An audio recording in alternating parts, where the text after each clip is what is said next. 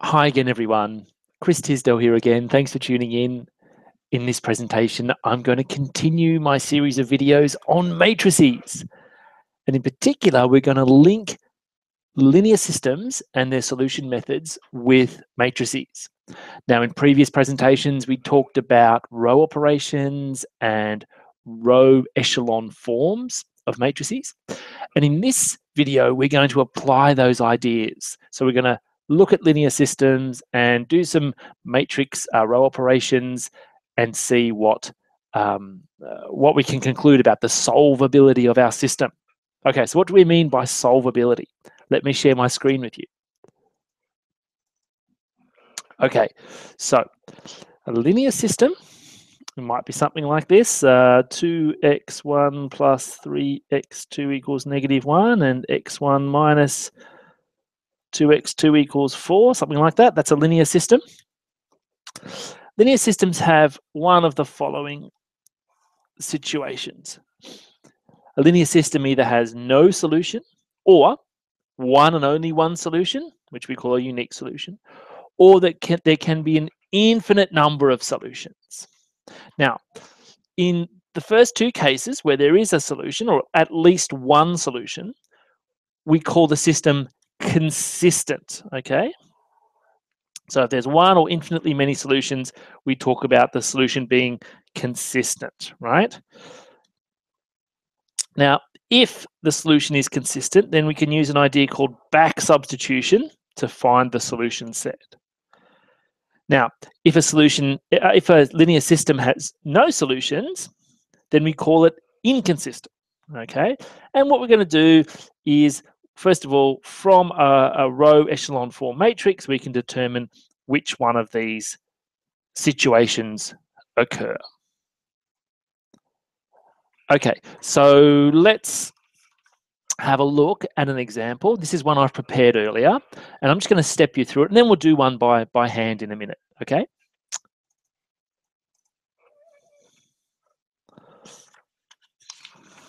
All right, so let's discuss the case where all the left-hand columns are leading. So when I talk about left-hand columns, I'm just talking about all the columns that are on the left-hand side of this line, okay?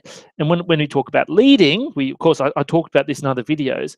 What you do is you look at each column and you see, does this column have the first or the most left-hand entry of some row?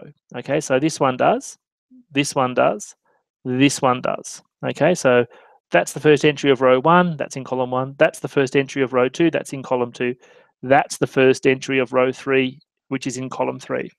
So all the left-hand columns in this matrix, this augmented matrix, are leading. Okay, so let's say we come up with this form after we've done some row reductions, and we've talked about how to come up with a row reduction form. Okay, so what you can see here, firstly, is this is the most basic row. Each row represents an equation, yeah? So this bottom row represents -3x3 equals -3. Okay, so from row 3. All right, so this is row 3 in this case. So from that equation, we can just read off the solution. All right, x3 would be equal to 1 just by division. All right, happy about that. You can see how a row echelon form gives us a very simple situation here. Okay, so now we can use back substitution. What does the second row say? The second row says -1x2 minus 5x3 equals -7. Now we know what x3 is, so I can put that into here and rearrange to get x2. Okay, so this row says -1x2 minus 5x3 equals -7, and replace x3 with that, and then rearrange, and you get x2 equals 2. Oops, sorry, let me move that up a bit. Okay, so that's row 2. So start at the bottom, move back 1 row, and you get that for x2. Okay, we know x3 and x2. Now we can use row 1 to get x1. Brilliant. Okay, the row 1 says 1x1 plus 2x2 plus 3x3 equals 8. You know that, you know that. You can again use this, sub in x2 and x3, and then you get x1 equals 1. Okay, so there's your solution. So in this case, all the left-hand columns are leading, and we got a unique solution, one and only one solution for x1, x2, and x3. Okay, brilliant. It's not always as simple as that, though. Sometimes not all the columns on the left-hand side are leading, okay? So what do you do in that case? Well, that'll be a case where you'll have an infinite number of solutions. So some of them, okay? So let's discuss that.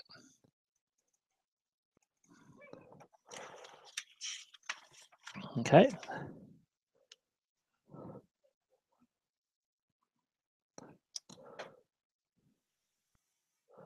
Okay. Okay, so what happens in this case is that the variables corresponding to the non-leading columns are called non-leading variables. And what we do is we still use back substitution, but we also assign some variables or parameters. Okay, so let me give you an example, and we can see what's going on here. All right, so here's an example.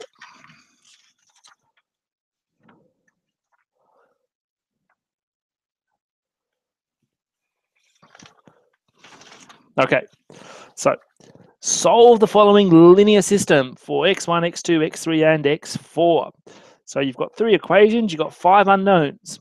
So let's write this as a augmented matrix, and then see if we can follow some of these steps up here.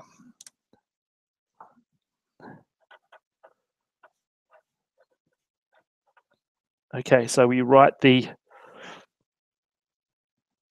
coefficients as entries in our matrix.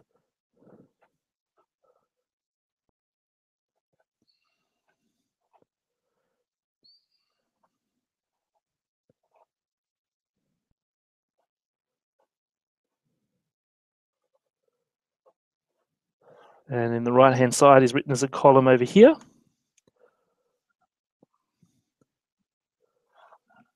And there you have it.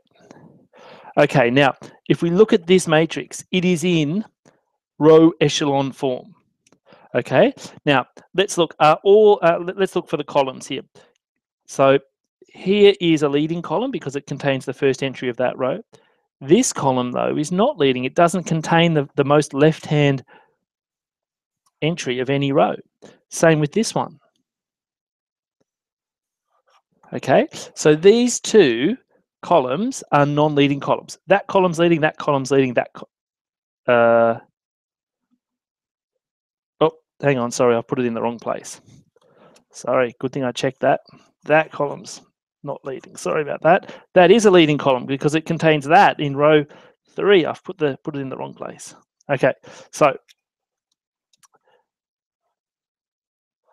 these are non-leading columns. Okay, so column 2 and column 5, not this column. Sorry about that.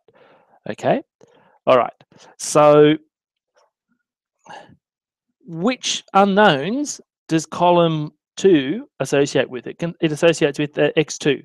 And which unknown does column 5 associate with? Well, x5. Okay, so we would say, using this language up here, the non-leading variables in this situation are x2 and x5. So let's write that down.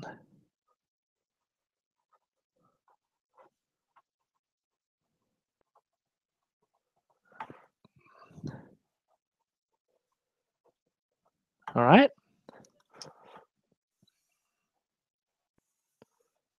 Okay, so now let's follow the advice up here. Assign to each non-leading variable some sort of parameter. Okay. All right. So let's say x2 be lambda 1, and say let x5 equal lambda 2. All right.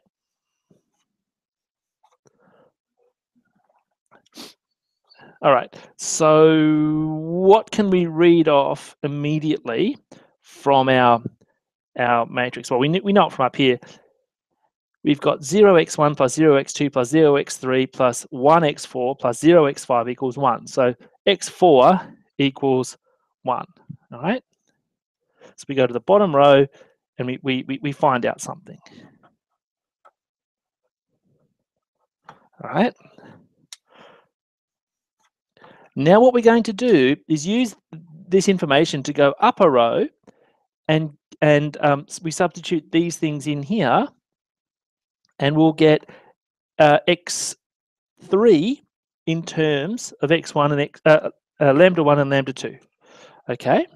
All right. So let's do that. So row 2 gives. So what do we have here?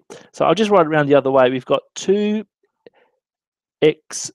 plus 1x4 plus 3x5 equals 3. Let me write that around the other way because we're going to make a substitution here.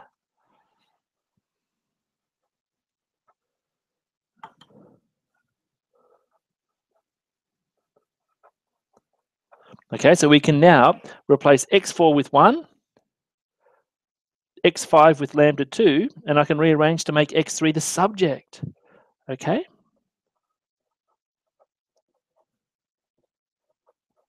So I rearrange, I make x3 the subject and get x3 in terms of lambda 2. If I do that, I'll get the following. Okay, so that will come to the other side, that will come to the other side, and you divide by 2. Okay, so now I have x3 in terms of lambda 2. Let's keep on going. We've done that row, now it's time to do this row. So this row says x1 minus x2 plus 2x3 plus x4 plus 2x5 equals 1. Now, I know I have an expression for x2, x5, x4, and x3. So I plug them in there and I make x1 the subject.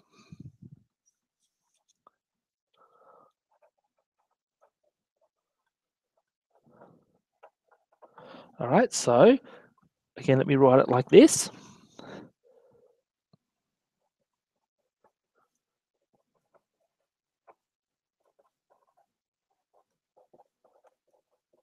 Okay, then we replace each of these things with things that we've come up with earlier. All right, so I don't know what x1 is. That's what I'm trying to find. x2 is lambda 1. x3 is given here.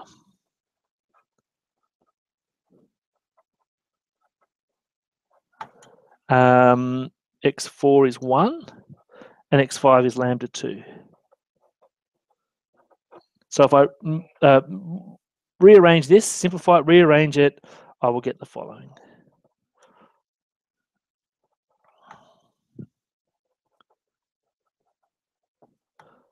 Okay. All right, let's see where we're at. We've got x1, x2, x3, x4, x5.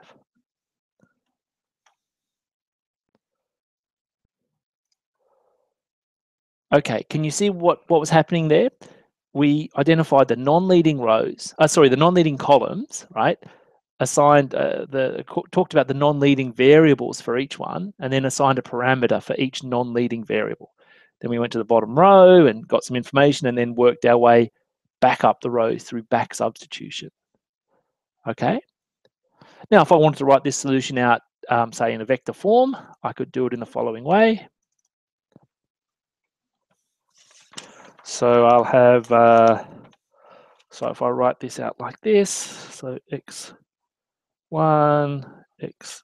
x5, okay, so it'll be something like this. Okay, just writing these as vectors now. So I take out the constant vector, factor out the lambda 1s, and lambda 2s.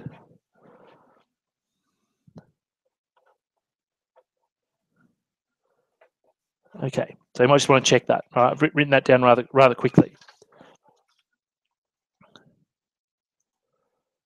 Okay, so there's a couple of processes for using a row echelon form to solve a system. But what happens when there's no solution? How do you know? Well, we talked about that, and I've said, oh, well, it's the inconsistent case.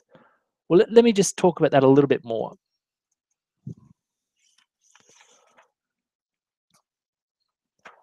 All right, suppose you've got your augmented matrix and you reduce it to a row echelon form.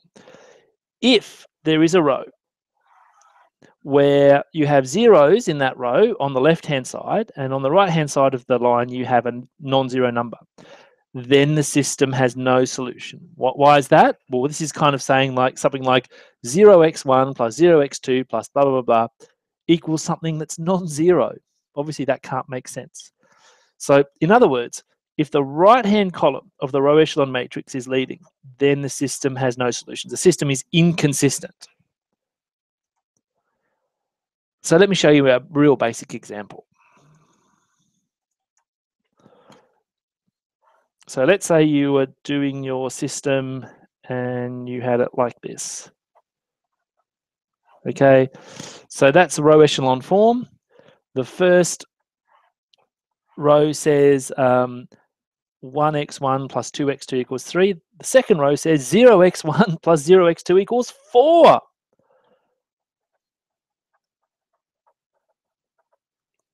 So we will conclude that the system associated with this is inconsistent. Okay.